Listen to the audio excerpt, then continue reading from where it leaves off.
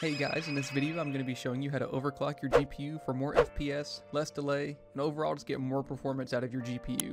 So let's go ahead and get right into this video. I'm going to leave links in the description for everything I'm using, but the first thing you're going to want to do is download MSI Afterburner, then Heaven Benchmark, and then OCCT here. Again, I've had links in the description for all of these. If you're like me and you don't want to search for these manually, I'll put a zip with all those downloads in here under the YouTube Tweaks channel in my Discord. I'll just name it GPU Overclock. It's not in here yet, but I'll put a file in here just called signs GPU Overclock.zip, and it'll have these 3 files in here for you if you don't want to search for them manually. But again, I will put the links in the description for these. So once you have the files, just go ahead and put them on your desktop. We're going to use OCCT last, Heaven Benchmark second, MSI Afterburner first. So you can just set them up like that if you want to. So we're using MSI Afterburner to do the actual GPU overclock. So what you're going to want to do is just go ahead and extract it first. We can delete the zip once you've done that. Open up this file and run the setup, MSI Afterburner setup. Uncheck Norton 360 for gamer and then click install. Click OK, next. Click I accept, next. Uncheck RivaTuner, we don't need that. Click next, next, and install. Once it's done installing, all you're going to want to do is uncheck show readme, click finish, and then it'll pop up like this. So this is what we're using to do the overclock. We're going to do some settings in here just to make it easier for us. So what we're going to do is click settings here on the left. Make sure start with Windows and start minimize is unchecked. We're going to have the GPU coming up automatically anyway, but we don't want the actual program starting up. Next thing you're going to want to do is check these 3 boxes: unlock voltage control, unlock voltage monitoring, and force constant voltage. Make sure these are checked. Then over here where it says standard MSI, set this to third party. Under that it says update checking properties, check for available product updates. Set this to never, just so when your computer boots up it doesn't prompt you for an update. Click apply, click yes. Then go back into the settings, go to user interface. It says user interface skinning properties. Set this to this one, MSI Cyborg Afterburner skin red. So once the app opens back up and it looks like this, we're going to want to change some settings. These top 3 settings may be unlocked for you. You can see how these 2 are grayed out for me. All we really want to do is unlock this top one up here. But if all 3 are unlocked for you, just go ahead and slide them all the way up. I'm going to show how to unlock this top one because we do want to unlock that one if it is locked for you like it is for me right now. All you're going to want to do is open up File Explorer, then go to Local Disk, go to Program Files 86, go to MSI Afterburner, and then Profiles. And then it's going to be this file here, this long one here. It'll start with VEN. All you're going to want to do is open this with Notepad or Notepad++. So I'm just going to open it with Notepad++. Yours may look a lot different from this. For me, I only have the startup section. If you already have something like this that says settings, then just add the line below this. But if you don't have settings, add it manually like this. From there, directly under settings, you're just going to want to type VDDC _ generic _ detection equals 1. So VDDC _ generic _ detection equals 1. I'll put that in the description too, so you guys can just copy paste it. So then just press Ctrl S so it saves, or just go over here and click File and then Save. And then again, if you have other settings, like just say you have settings here, and then this isn't here, just press enter right next to settings and then paste it right there. So all the other settings are below. For me, I only have the one setting, so it doesn't matter. I'll get rid of these and save it. So once you've done that, just go ahead and exit out of MSI Afterburner and then open it back up, and you'll see that the core voltage is now fully unlocked. So now what we'll want to do is slide the core voltage all the way to the top, the power limit all the way to the top. If you have temp limit unlocked, just feel free to slide that to the top as well. We're going to turn the fan speed up so temps really won't be a problem. They're going to be really low. From here, the core clock and the memory clock, the starting number is going to be different depending on what GPU you have. In the comments of this video, I'm going to put some of the more popular GPUs and what numbers you should start with. In my case, I have a 5080, so this has plenty of room to overclock. So I'm going to do plus 350 for the core clock and plus 1700 for the memory clock. Again, these are really high numbers, and your GPU may not be able to do these high numbers, especially to start with.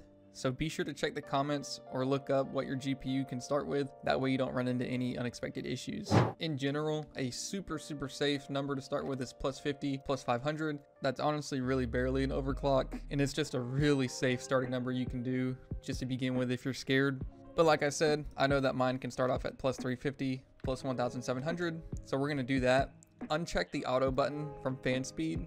where it says 30, type in 75. That's going to ensure our GPU stays cooled. And then the startup section over here, make sure you click it and that it's red. So what that means is the service that's actually doing the GPU overclock will start. So your overclock will start automatically when your computer starts up. It's not going to start up this, so you won't ever see anything. But if this is checked and highlighted like this, then the GPU will always be running. You don't have to open up MSI Afterburner. I actually encourage you to not keep this program open because it will increase your delay. So once you have the settings set up and your core clock and memory clock set up to the starting number you found in the comments, if your GPU isn't in the comments, just let me know and I'll reply to you with what your starting number should be. But once you have the settings, just click the checkbox. That's going to apply it.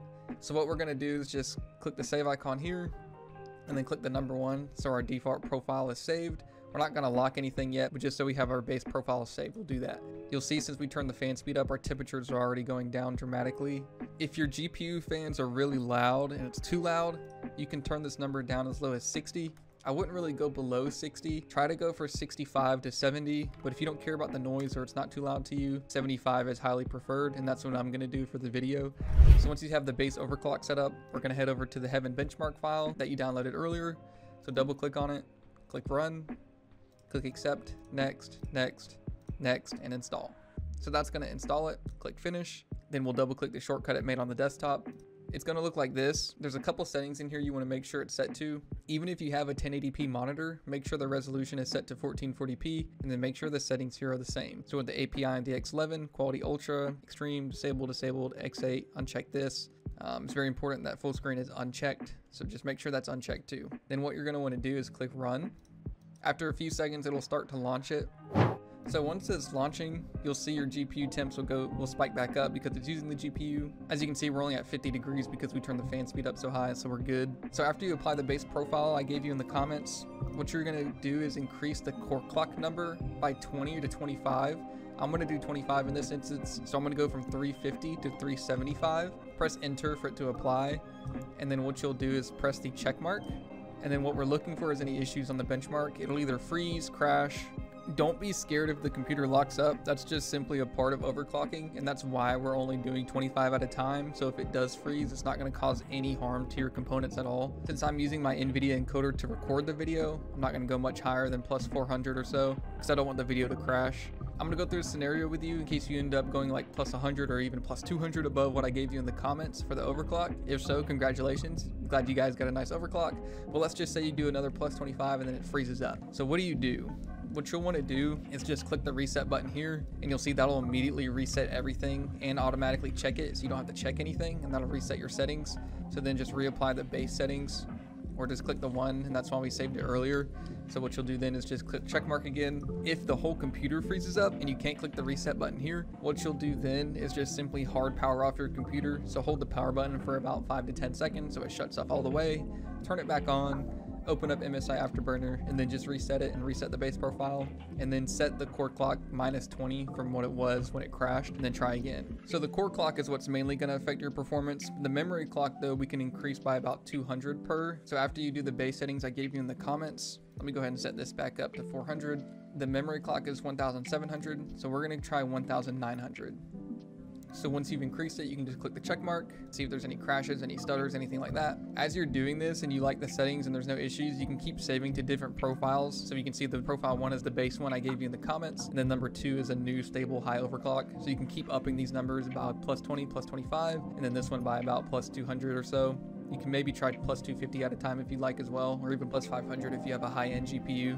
Generally, if you're on a 50 series, you can just crank the memory clock up to 2000 pretty safely. I'd recommend starting at about 1500 to 700 though, and then crank it up slowly just to make sure, because you could have got an unlucky card. But anyways, that's pretty much it for the actual overclock. So once you get your settings how you like them, just press check. Like I said, I can probably crank my core clock up a lot more, but just for the sake of time in this video, and I don't want the video to crash and have to re-record since I'm using it for my encoder. But what I would keep doing is just go to 420 next, press the check mark, see if it freezes, 440, 460, and then basically just keep going up until there's issues. And then once you get your final overclock set up, just save your profile again. I'm just going to do profile 3, click click the check mark and then click the lock just so that it doesn't accidentally change. Once you're done with this, you can just exit out of the benchmark, and then you can close this one as well. The next thing we're going to want to do just to make sure it's fully stable is open up OCCT. Again, you're going to have to run and install it. So it's loading right now. Once it loads up, I'll walk you guys through what to do next. So if it prompts you guys to install it, feel free to go ahead and do that. Once you have the app opened, head over to the 3D adaptive setting right here. Make sure it's set to variable and then just click start. You're gonna have to wait 10 seconds here just for it to go through. So just wait for this. So then once the 10 seconds are up, it'll say start. So just click on this green start button here and it'll start it. What we're looking for is any errors. So right now it says no errors detected. Ideally, you want to let this run for at least 30 minutes. If you do get an error, it'll populate here and it'll also tell you the amount of errors detected. What we're looking for is to let this run for 30 minutes to an hour with no errors. So if you do end up getting an error in here, even though you passed the heaven benchmark, all you're going to want to do is open up MSI Afterburner, and then it'll most likely be the core clock. So try turning this down by 25 and then running this again. If you're still getting errors, try another 25. And if you still get an error after that, then I would try turning your memory clock down by about 200 and then trying again, and then repeat that cycle until you don't get any more errors. So in my instance, I'm going to stop this just after 2 minutes because I know mine is stable because I've done an OC similar to this before. But for you guys, let that run for about 30 minutes to an hour just to make sure you're fully stable. Once that's done, feel free to uninstall this software just so you don't have any bloat on your computer. You can uninstall the Heaven Benchmark and OCCT. You do need to keep MSI Afterburner installed, but like I said, you don't have to keep this app open, so feel free, and I please encourage you to close out of the app just so it doesn't stay open. You won't even see it in the taskbar down here, but the overclock still is running, and I know that especially because you can still hear your fan speeds kicking up. But that's pretty much it, guys. Hope you guys get a nice FPS boost from this. If you guys have any questions or you want any particular values for your particular GPU in the comments, just let me know. Other than that, if you guys want all this done for you and way more, book an optimization on my website, science.net. I do a GPU, CPU, and RAM overclock for you, as well as many other optimizations in BIOS and in Windows to ensure you get the least amount of latency possible and the maximum amount of FPS your computer can have. And that way you have full peace of mind knowing you have the best optimizations on the internet and that your computer is running at its maximum potential. So you don't have to do any more optimizations from YouTube or anything like that. Other than that, if you guys have any questions, let me know, and I hope you guys have a good day. Peace.